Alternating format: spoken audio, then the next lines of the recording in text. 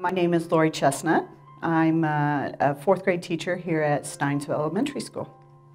From the time I was in third grade, I believe, I've wanted to be a teacher.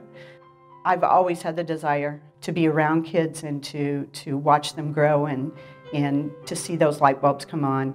So I think that was from third grade on. That was what was meant for me.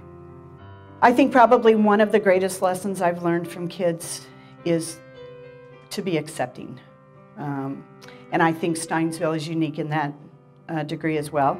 I think our kids here are incredibly accepting.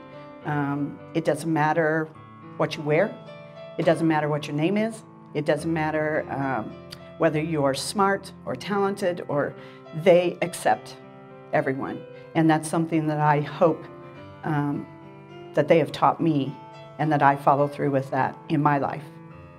I guess my advice, if you were considering going into the education profession these days, would be to make very, very sure before you take that plunge.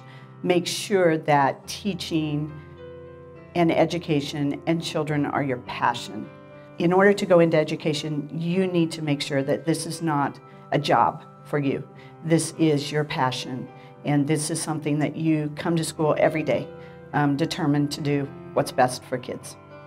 These teachers here are like family to me, and I'm going to miss them. I'm going to miss this building.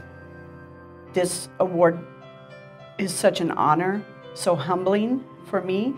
I hope that the people that have helped me out through my career, I hope that every day I meet their expectations, and I just could not have worked in a better place.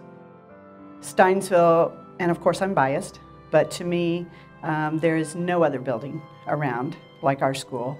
Not only does our size make us unique, but our children, our parents, our community are just, it's just home here. When you open the doors to the building, you're home.